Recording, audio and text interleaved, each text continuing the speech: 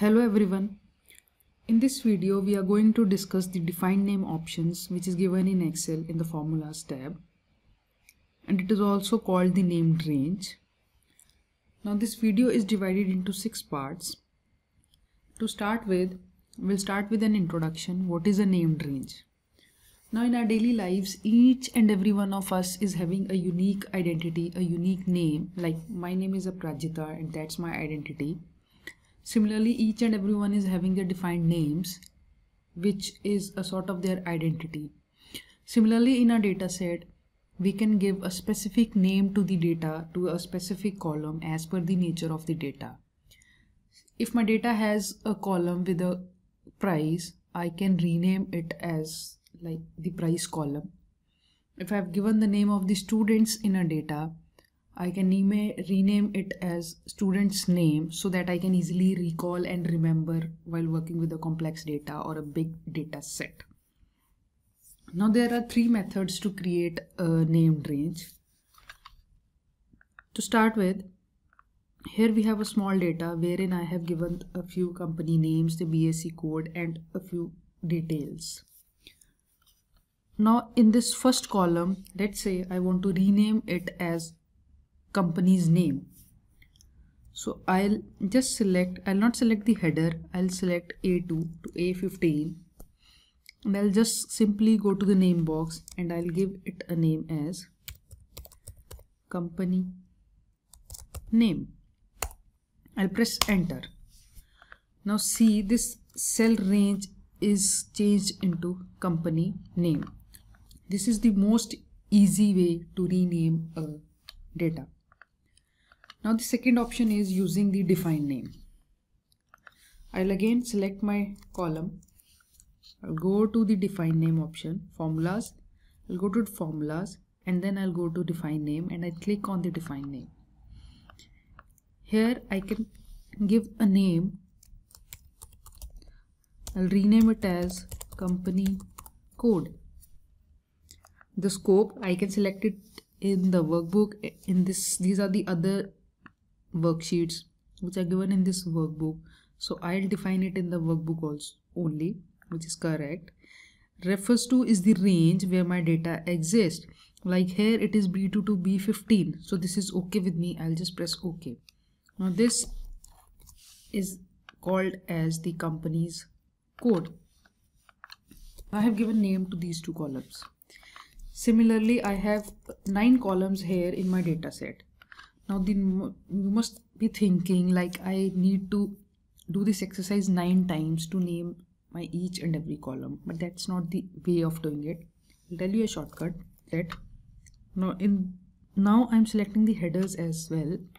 I'll go to the formulas. I'll click on create from selection.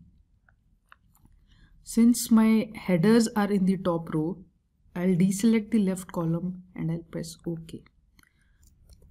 Now all these columns have got their names on just a single click by using the create from selection. Now what if I need to edit, create or delete some named ranges? I'll just click on anywhere on this table and I'll go to named range. Now here are my 9 named ranges which we have just created. I can select any and I can edit it. I can change its name. I can change its location. I can also delete it by just pressing the delete button. So this is how we can edit, delete, and I can even create a new using this name manager. I'll close this menu. This is how we can create and edit the named ranges which we have already created. Now the 4th point is rules of creating a named range. Until now we have created named ranges. Now there are certain rules which you need to remember before creating a named range. First of all is no spaces in header row. Now each and every header row should not have a space between them, else while creating a named range, the Excel will automatically convert the space into an underscore. Like here we have a few columns, NSE code, PSC code, current space price. Now let us see what it was renamed. See, my BSC code is converted into PSC underscore code. Current price is converted into current underscore price. Debt space 2 space equity was converted to debt underscore 2 underscore create equity. Excel does not understand these spaces. It will automatically convert all the spaces to underscore. Now the second rule is no name references. Like you cannot give any cell reference as a name to your data. Like your defined name cannot be A1, B2, C3 or any other sort of cell location. The third rule is first letter of your named range has to be a letter, underscore or a backslash, else you are definitely going to get an error. The fourth and the last important rule is named ranges consider the upper and lower case as the same. Like if you have once given the name as sales underscore name, you cannot name another column as sales underscore name. For Excel, both are same. The uppercase and lowercase are the same. These are the 4 basic rules which you need to remember. Now we'll discuss about the benefits. What are the benefits of named range? See, the most important is like you do not need to remember the data locations. Like I do not need to remember where was the company names. I can simply go here and I can write company name. Excel has automatically taken me to the column where I had named it as company name. So this is the most easiest way to navigate. So I do not need to remember the tab name or data location in the workbook. Now the second thing is can be used in the formulas anywhere in the workbook. Anywhere is important. Like if I need to put a total of any of these columns in this sheet, I just simply need to remember the name of the named range. Like for an example, I will just put price underscore price to earning, enter. Let us check. Now the total of this column is 454, which is correct. I do not need to give the cell reference.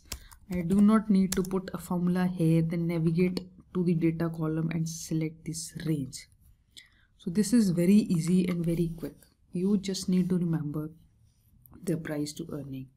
Another way is in case you do not remember the name of your column, you just have to put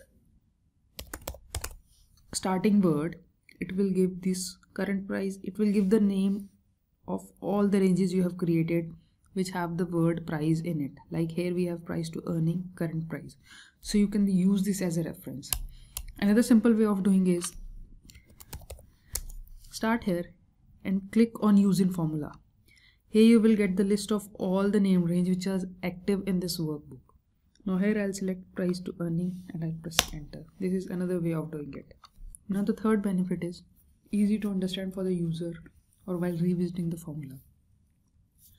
Now for a layman, like most of my audience are the people which are not well educated in Excel. They cannot understand the complex formulas when I am adding multiple columns and I'm doing multiple calculations in a formula. They usually are not able to read it.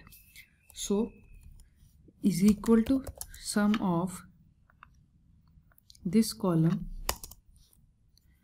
or simple sum of this. So I believe this formula is easy to read, is easy to understand for my audience, and also while revisiting after a month or two, it's very easy for me to revive what I had done the last time. So this is quite interesting and quite easy while using this named range, especially in the large data set where you have a large number of data and large number of columns. Now the last thing which we'll discuss is the dynamic named range. Now here let's say I have put a formula of price to earning, enter. Now what if I add 2 rows here? Now this value should automatically be changing, but it is not. See, my total has to be 517, but it is reflecting 453 since it is not adding up these two values which we added in the end. In order to sort this problem, we can convert our name range to dynamic name range. Dynamic, as the name suggests, it will automatically change and update my formula. Now to do this, you just simply need to remember a formula. We will be using index and count A. I'm copying this formula here. I'll just go to name manager. I'll go to price to earning. And I'll copy this formula here, press OK and close. Now this price to earning is now a dynamic range. See, my total is updated.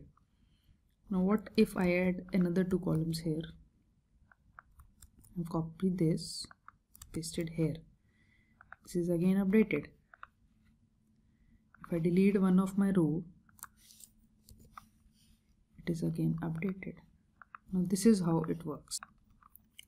Now what count A does, count A gives the count of the cells which are non-blank in a given column. Like here, when I'm putting this formula, count A in this G column, it will revert as 17. Now when this second part of the formula, this one, this will revert as 17.